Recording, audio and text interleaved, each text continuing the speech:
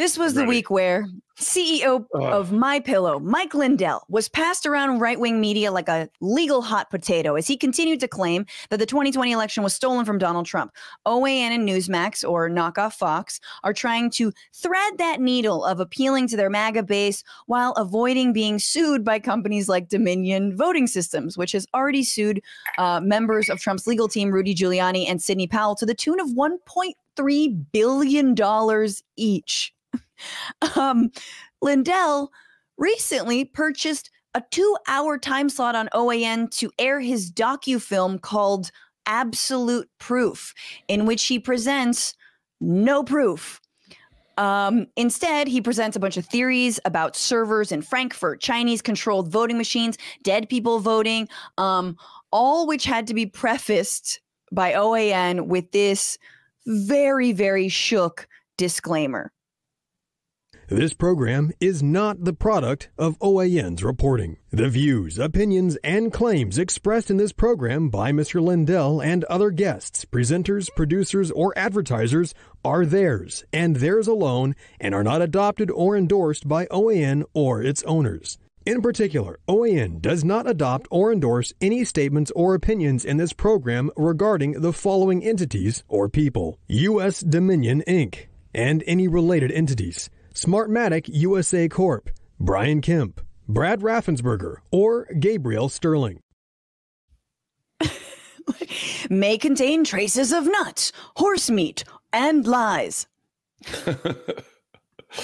Look, Francesca, I get it. Like, this MyPillow guy is annoying and a jackass, but also I love it, and I think we're not looking on the bright side. Tell me. If on November 9th, 2016, you had told me that the regime of President Donald Trump would end with his only last supporters being Rudy Giuliani, who at this point is a Horcrux in human form, and the MyPillow guy, I would say, A, that's great that he is so isolated and alone, and B, what is MyPillow? Because if you had locked all the comedy writers in a room and said, you have to write a joke about Donald Trump's last proxy on the news with a what's next type joke, like, that'd be crazy. What's next? And set up the most obscure and irrelevant person, none of them would have come up with anything close to as good as the MyPillow guy. Most of us don't even know his name. Please don't tell me. I don't want to know. There is no one, not even the most deranged and illiterate Proud Boy, who thinks this MyPillow guy has some valid points. Our reality show, white supremacist, rapist president being defended by a pillow mogul, that is lyrical, historic, poignant comedy.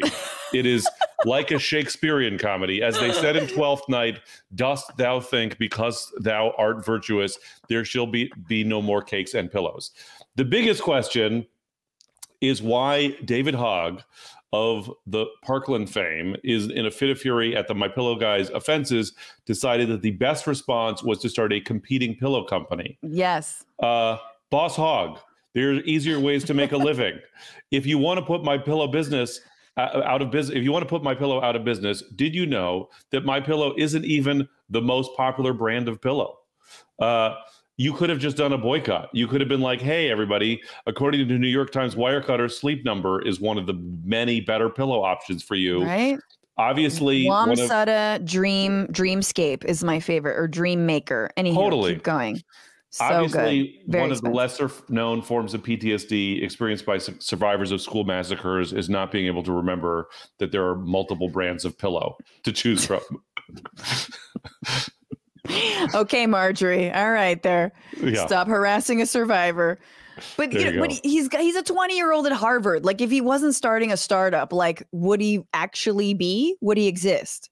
I feel like that's every 20-year-old at Harvard's goal. He is starting a pillow company together with a software engineer who's another, like, I don't know how you could be 13, you could be 30 kind of vibe of a dude. Hogg says, this time it'll be union made, have an emphasis on supporting progressive causes, and not attempt a white supremacist overthrow of the United States government so you can sleep at night.